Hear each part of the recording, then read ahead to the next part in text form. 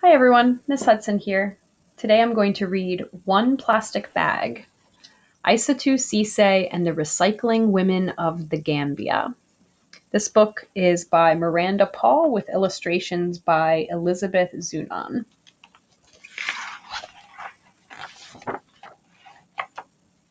One Plastic Bag.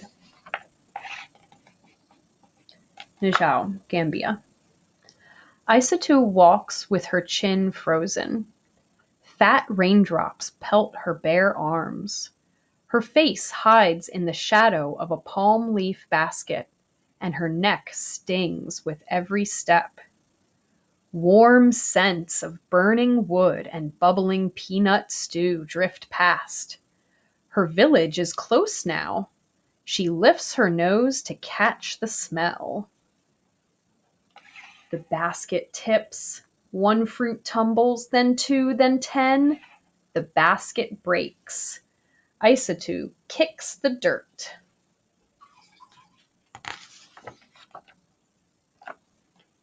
Something silky dances past her eyes, softening her anger. It moves like a flag, flapping in the wind, and settles under a tamarind tree. Isatou slides the strange fabric through her fingers and discovers it can carry things inside. She gathers her fruits in the bag. The basket is useless now. She drops it, knowing it will crumble and mix back in with the dirt.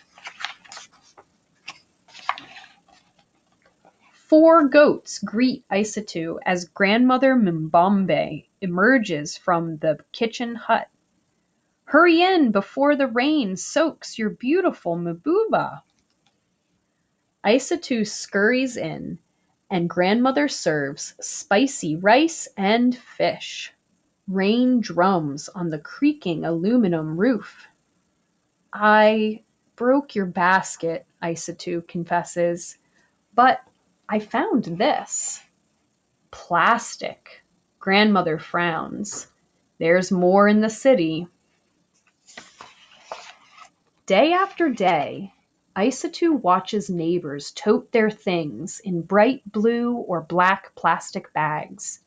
Children slurp water and wanjo from tiny holes poked in clear bags. Market trays fill with minties wrapped in rainbows of plastic. The colors are beautiful, she thinks. She swings her bag high. The handle breaks. 1 paper escapes, then 2, then 10. Isatou shakes sand off her papers. Another plastic bag floats by, and she tucks her things inside. The torn bag is useless now. She drops it to the dirt, as everyone does. There's nowhere else to put it. Day after day, the bag she dropped is still there. 1 plastic bag becomes 2, then 10, then 100. Plastic isn't beautiful anymore, she thinks. Her feet step down a cleaner path, and the thought floats away. Years pass, and Isatou grows into a woman. She barely notices the ugliness growing around her until the ugliness finds its way to her.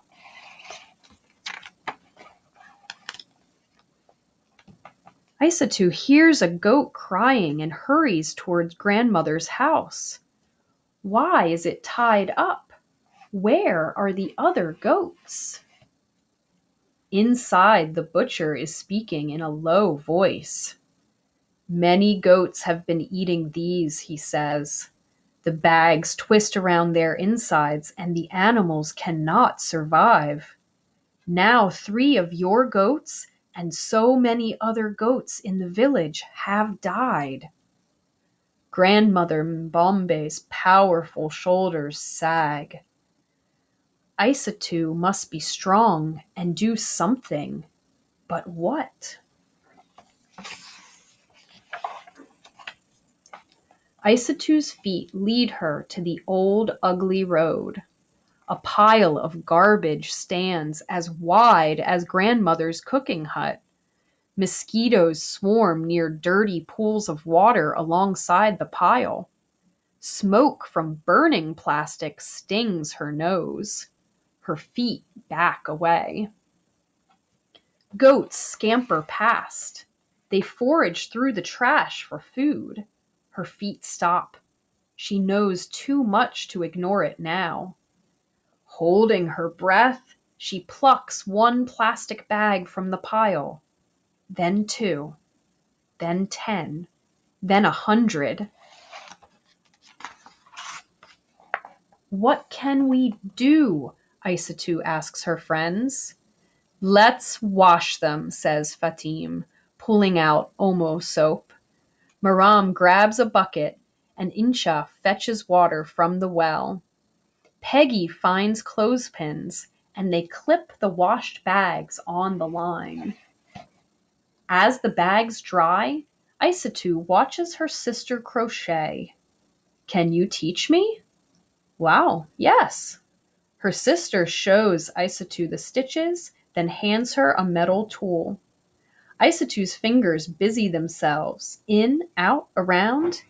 Jared Jeff, thank you.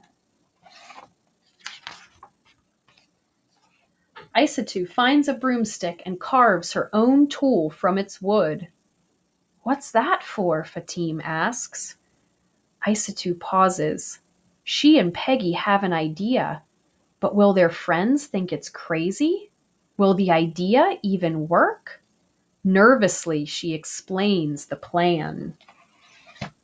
One friend agrees to help, then 2, then 5. The women cut bags into strips and roll them into spools of plastic thread. Before long, they teach themselves how to crochet with this thread.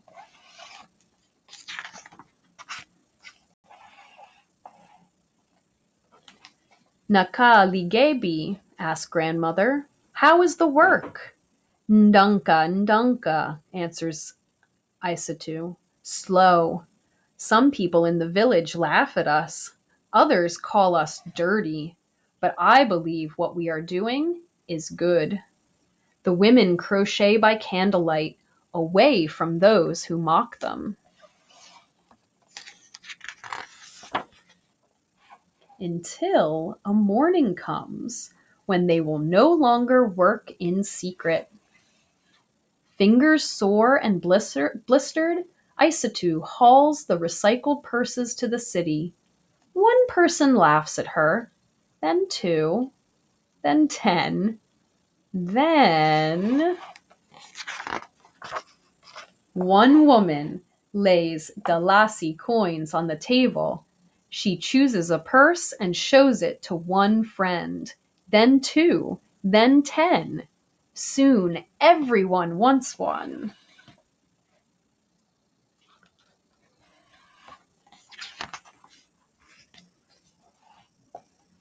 Isatou fills her own purse with Dalasi.